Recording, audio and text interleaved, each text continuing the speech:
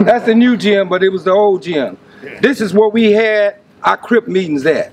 This is where the Venice Shoreline Crips first got started at. Right here in these bleachers when we named the set. For sure. What year? 1972.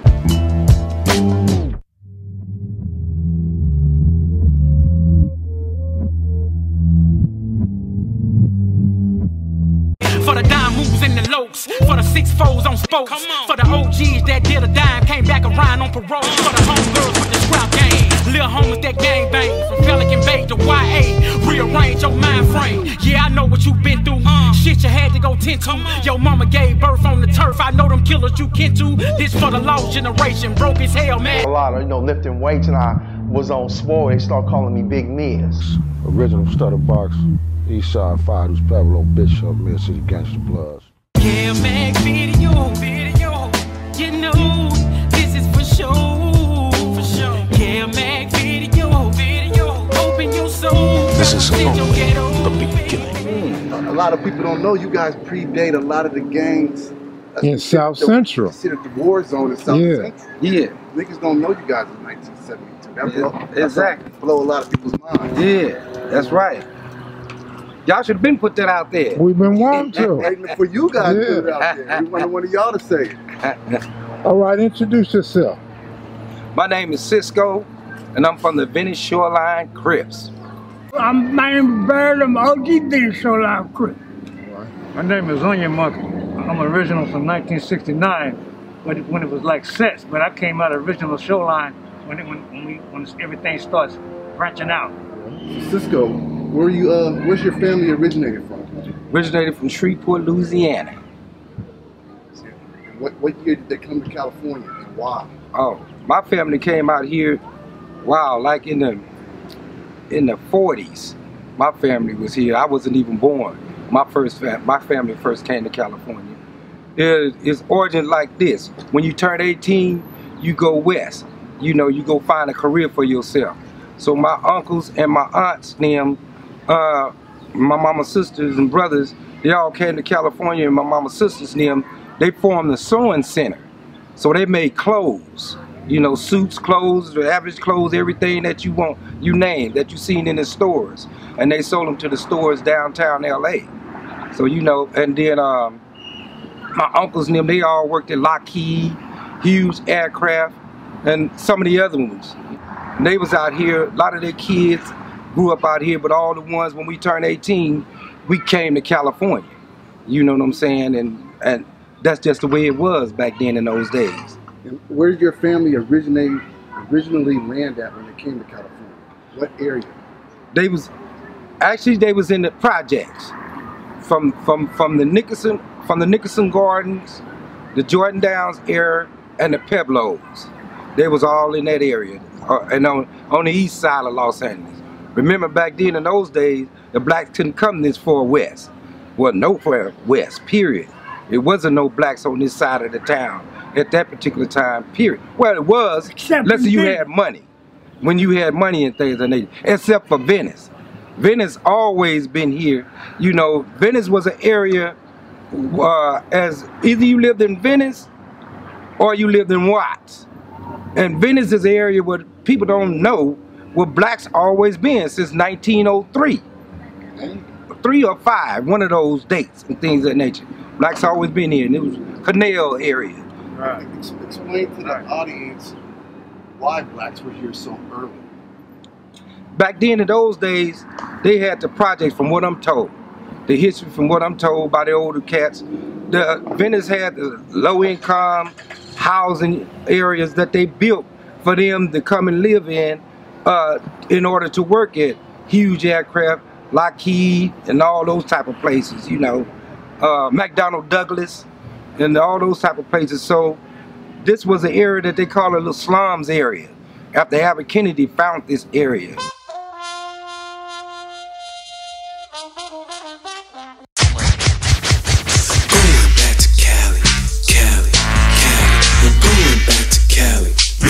No, I don't think so.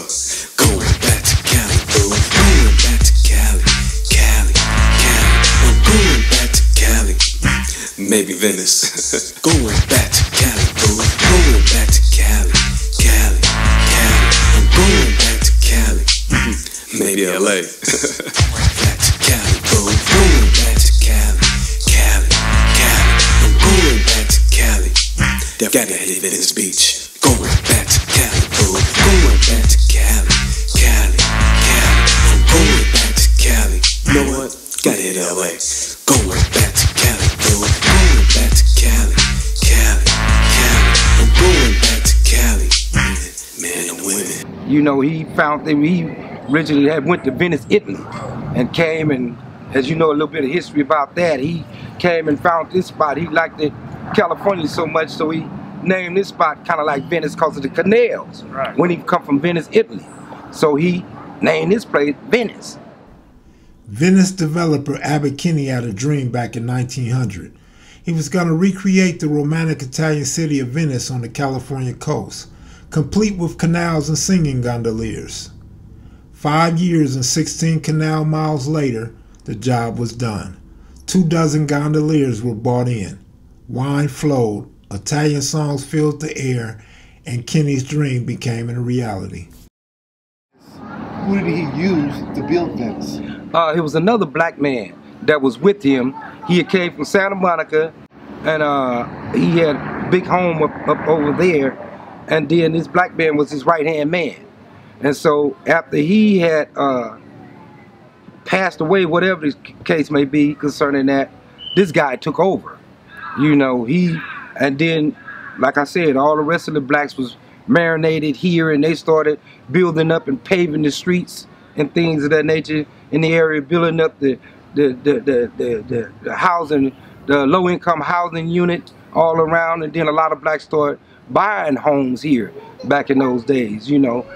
His friendship with Tabor was deep and enduring, outside of his time in many ways, especially when you consider that when Tabor arrived in 1910, Venice was highly segregated.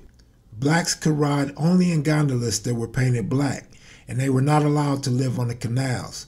As a result, many new arrivals settled down just outside of Venice, in what became the historic African-American community of Oakwood. Tabor moved into a cottage on Westminster. When in LA, you know, the blacks couldn't come across Main Street or nowhere far west on this side, but didn't nobody know people was out this way in Venice all this time. So people don't know that Venice is an original black enclave in Los Angeles. It actually predates a lot of the black neighborhoods in quote-unquote South Central. Exactly. You know, Venice at that particular time, this was called Ghost Town because they didn't have street lights here. You know, so when I came here and moved here, and, you know, like 1969, when I moved out here and things of that nature, started going to Venice High, you know, it was most of the older cats older than me, you know, they was Venice boys, you know, and it was Ghost Town, you know what I mean? And then when we first started, before we turned Shoreline, we was swapping the names. We playing the Venice Ghost Town Crips and this, that, and the other at that particular time and all that. But we wouldn't settle in with that particular name, you know. We wanted our own name.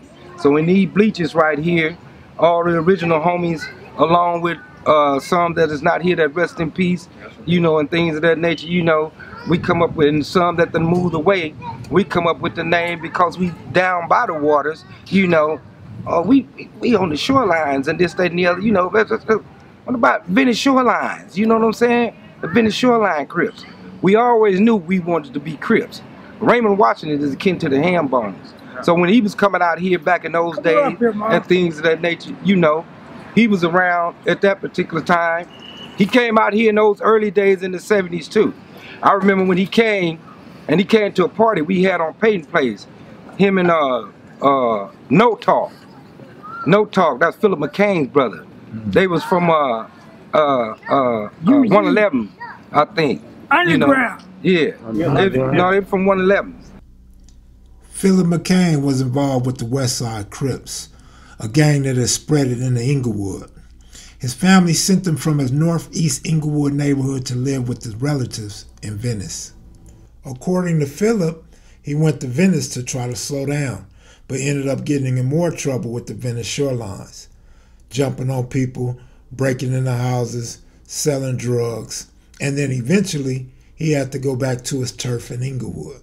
Anyway, they told us, hey, wait, they didn't know that many blacks was out here like that. But you know, like I said, he had people out here, and he came up on his, to a party and this, that, and the other. He like, damn, you didn't. But he came in acting like he was gonna, you know, try to bully his cats.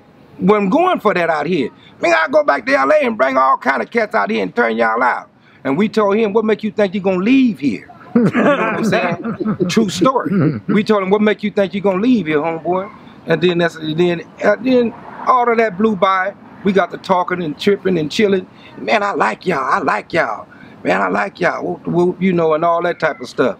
But then at that particular time, you know, he had his boys in LA and this, that, and the other. That, you know, that he was running things with, and cats was following him, and he wanted us to like, oh man, y'all. No, we do our own thing, homie. We do our own thing like we do today.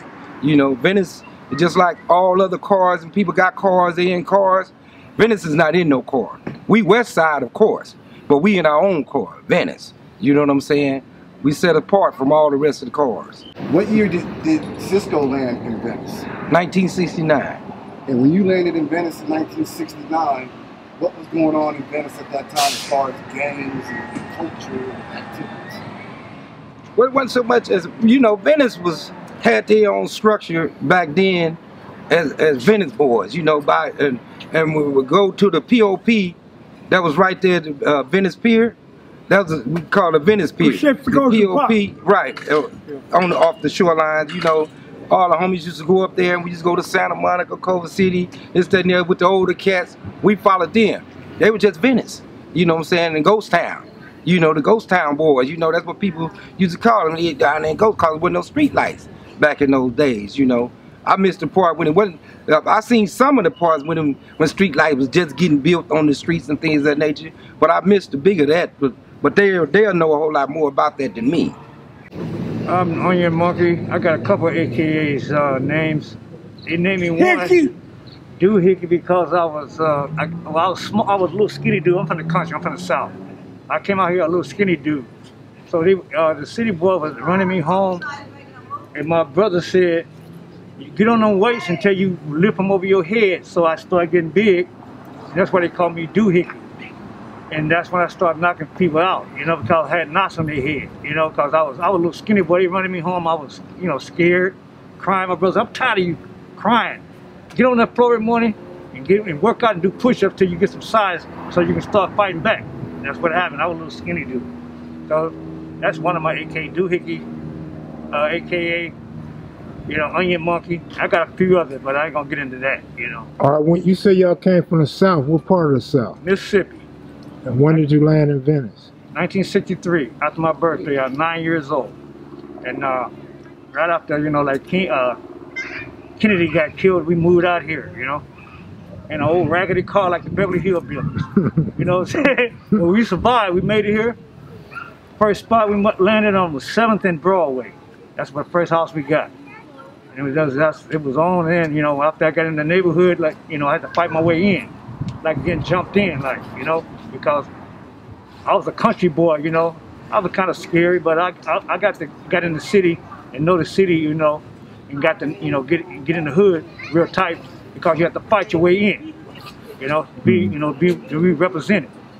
So that's how I got started. What made your family come to California? What was the story behind that journey? Oh man, it was like hard back there in the country, man, picking cotton, you know.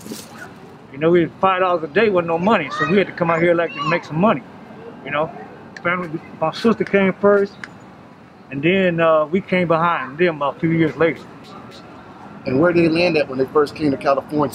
Right here in Venice. Venice? Yes, sir. What did they know about Venice coming from Mississippi? I don't know, but that's where we came. My brother came out here first, my brother-in-law, and they started working for the city.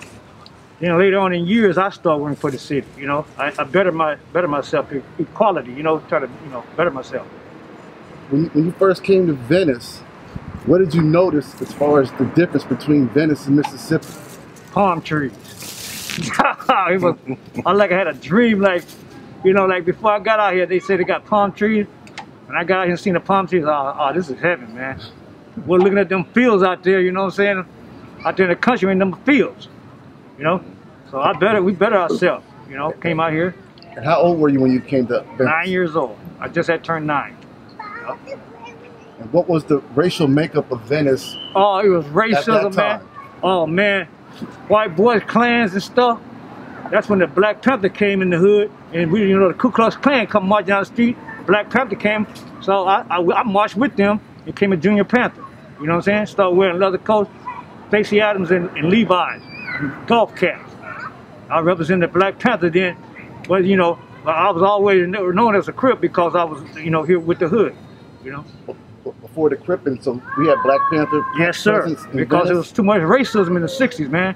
We had to fight white boys after school. We had to knock white boys out by calling us niggas. But they wasn't here in our community, though. You know? Like that. What school was that? Venice High. Yep. Yeah, man. What is the schools you guys attend out here in Venice, from elementary school up? My first school was Westminster. Then I came to Broadway. And yeah. That's my 2 elementary school. Then I went to Mark Twain, and then to Venice. That's junior high. Venice High, yeah, junior high, yeah. So as you got into high school, what was the gang scene at Venice? What gangs were roaming around Venice at that time? There wasn't nobody. We wouldn't let nobody in here. But just, you know, like, well, when we was kids, they used to ride bikes from L.A. down here, and you know, we was like get on bikes and ride, you know, different L.A. and stuff. But we didn't know about, you know, the cliques thing started off like around like 69, I think. Cliques started popping out from 69 on up, you know. First it was just the east coast, east side and the west side. So let me ask you this. What year did Crips land in Venice, and who brought it to Venice? I believe it started around like before we got out of high school. Was it 72? It jumped off? Yeah. Yeah, because it was, you know. And who brought it over here? Well, everybody say my homeboy Troy Ware kind of. No, you wasn't no Troy. Troy wasn't no Crip, but what was homeboy named the Buster's partner? JW. JW. JW came down here and brought that from shit. 111. JW from 111, and they was Crips, and then you know that was our homeboy Buster's cousin, and then so you know we said we gonna be Crips too. Yeah, and at that same time, you know, that's why when all the sets was under the UG's car and things of that nature, you know, and then we Venice was just straight Venice, and then we turned Crips. We was Venice Crips. First we was Venice Crips, you know what I'm saying, and then Venice Ghost Town Crips, and then you know, come up with the name Shoreline. JD came over here from the west side, and basically he used to live here. He used to live down here. He used to live down here, and he moved over on the west side. And he came down with some of his boys one time, and we was getting along with them, because we could see what they was. And they told us they was Crips. And we wasn't Crips, we was walking around and calling ourselves Eight Deuces and shit. And Ghost Town. And then once he told us about Crips, that's what we got. So JD's the original Venice kid that moved to LA, and then came back with the Crips. I remember JD. But everything all the logos that we put on our set before the Shoreline, we still was Crips though. We still said we was Crips. So you know what I mean? So where does Philip McCain fall in this whole Crip thing in Venice? That's Philip McCain just came down here. He just came down here and he came to the ham. Came to the ham. He just came down here. We gave him a pass. So Philip came here after you guys were already Crip? Yeah. Yeah. Okay. We gave him a pass because his cousin was the ham. But a whole lot of people didn't like it there. Why not? You know, Philip was on one. You know, Philip was getting his Crip on. You know what I mean? Philip was about all kind of, you know, doing his thing, doing what he do. You know, I ain't gonna state all the things he was doing, but he and I, we was real tight. You know, so we gravitated with each other together like my homeboy Bird said. A lot of people didn't like him, but the fact of the matter, one of them. Right? But he was down. You know what I'm saying? And I used to go in LA with him all the time. You know what I'm saying? So, and I was seeing what they was doing there, and I mostly come back and brought it here. And like I said, the origin there was the underground core. at that particular time on the west side. You know, when Took and Raymond Washington, when they would have the meeting at Washington High School. Nah, Cinderella Park. Cinderella Park, but they had the meeting at Washington High School, like I said. But Buster and me and my homeboy Buster and them, we all used to go up to Washington High School when they had the meetings on Saturdays and things like that. School was closed. So we jumped the fence and go inside the school, inside the building, and this, that, and the other. The east side and west side Crips was there. You know what I'm saying? And we was there. Venice was at the original Crip meeting and things of that nature. And my homeboy Buster took a spray paint can and you know, and Bonnaroo Venice Crips on the wall back in those days. I had a picture a long time ago. That's called Sho-Line. We didn't have our names in when he sprayed. Yeah. Well, it was Venice Crips though. Wasn't Shoreline. Yeah, that's what I hear. Introduction from this guy up here. Who's this guy sitting up here? That's OG Bird. That's sweet. Yeah, Bird, where's your family originally from? Dallas, Texas. And when did they come to Venice and why? They came to Venice in the 1930s. My grandfather came out here, and he met this white man that was a movie star, and he sold him a house on bricks for $5,000. And he raised his family over there. So your family's one of the original black families of Venice? Yes, sir. Yeah, buddy. So how old were you when you came to Venice? I wasn't born. So what year did you land in Venice? It's 1955. State from Santa Monica Hospital to the Brook. Oh, so you're born and raised in Venice? Born and raised. You ain't no transplant. I ain't no transplant. I'm a G all the way. What schools did you attend? My first school was Sunset Elementary School. And then I went to Westminster. Sunset's closed down. They closed that down. Too many people don't know about Sunset. Located at 408 Sunset Avenue, the 46-year-old Sunset Elementary School was closed down in June of 1966. That was my first school. I went there to the 6th grade, you know, to Westminster, and graduated. And then I went to Mark Twain and Venice High. What was the racial makeup of Venice when you were growing up? Who lived in Venice? Blacks and Mexicans. Yep.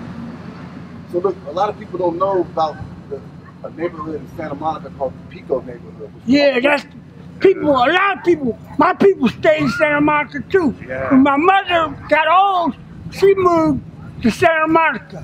Her and my father, they lived in Santa Monica, and then they moved back to Venice. So Santa Monica had a black enclave just like Venice. Just like Venice. Yep.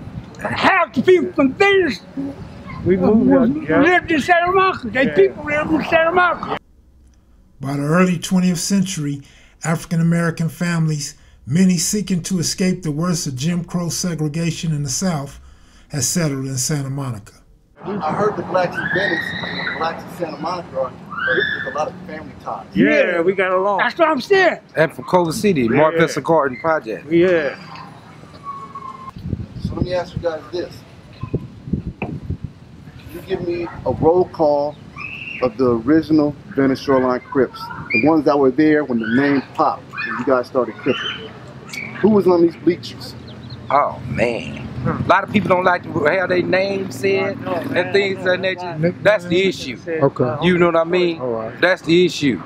You know what I'm saying? It's 2021, man. Yeah, but you know, I don't have no problem with that. But a lot of other homies do. You know what I'm saying? Well, why don't we do it like this? Why don't you give a roll call of the guys you think that are comfortable with it? Well, and give the roll call of the guys that's quite passed away, so it doesn't even matter. Well, this homeboy right here, well, I know my homeboy Buster wouldn't care. We was all Buster, Gus, Tidy. Rest in peace. Who else? Monkey Chip, Bear. Monkey Chip, Larry Burns. Right. Larry Bear. Spicy Mike, Michael Smith. Leroy, Big Bun. Vincent Duncan. Big Bun wasn't there. Big Bun what? Hell no. I want to kind of like dive into the second part of y'all neighborhood, more just the garden projects. What can you tell me about the beginning of the Mar Vista Garden projects as far as black families? Go for it, Bird.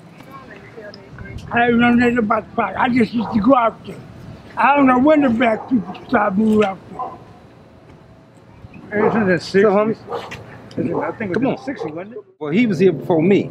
Like he said, he don't know when the blacks had really came to Culver City, but back when we was coming up in school at Venice High and things of that nature, it was blacks there that moved from Venice, like they from like blacks moved to Santa Monica, that had family in Santa Monica, and the blacks here had family that moved to Culver City, the low-income houses that was out there, and then the blacks that was there, you know, they was shorelines, cause they family, they was little kids when they family moved to Culver City, so they turned shorelines too. You know what I'm saying? Cause they come from here, you know, and we recognized them and accepted them as that. You know what I mean? But that was Culver City gang area, basically Latinos. So Culver City Mexicans had that was sold up. Yes, yes, they did. Not first, because the blacks lived out there. Because I remember when I was young, I used to go out there. Right. You said you didn't know nothing about Culver City. I don't know nothing about it because I didn't get out there. But I remember when I was young, I used to go out because I used to play in the swamp, in the swamps. I used to play in the swamp. Not the swamp, the canals, things that run behind the project. Projects officially get acknowledged as shorelines. You know about what year? Somewhere in the 80s. Yeah. Early 80s, long during that time, and things of that nature. Yeah. He lived out there once upon a time. Project? Yeah. When y'all was coming up, the beach was one of y'all favorite spots? Actually, kids? Well, as kids, when I was you got coming to up, that's why I used to go out to the beach. I used to go to the beach a long time ago. Just like this court. Yeah, we stood on that motherfucker. We represented. Green Hill was the spot. Venice Beach. We used to go to the beach and chase the trolley cars and hop the trolley car. They used to have trolley cars that ran along the beach. Like he said, Green Hill was a spot by the, what was the name of that liquor store? Trading post, brother. Yeah, the trading post. Right there was one of our original liquor stores, and the Green Hill. The Green Hill, where we used to kick it at. Real tough right there. And then we go mob the beach, and then down in the pavilion at Venice Beach. You know what I'm saying? When did the graveyards come out? Do you have any history or knowledge of those guys? Graveyards was first. They didn't come out till the 90s something. Right. They when we first started Venice Shoreline Crips, Dennis Thurman them, you know, that used to play professional football and all their crew and things of that nature. Dennis Thurman them, they I don't know so much about that he was one of the ones. No, but they error but they error was what they call themselves Bayfront. They first called themselves Bayfront Crips, cause we was Shoreline Crips. So they tried to name themselves kind of close after. So they tried to name themselves Bayfront Crips before they was Graveyard Crips, and then it was Graveyard after the fact. Yeah. What's your relationships with those guys? Well, the Venice had family. My comrades. Yeah. They was fair ties. There was a point in time when you guys fell out. Yeah. We always fell out. But cause we always took in the ass. But they still our comrades because we got family out there.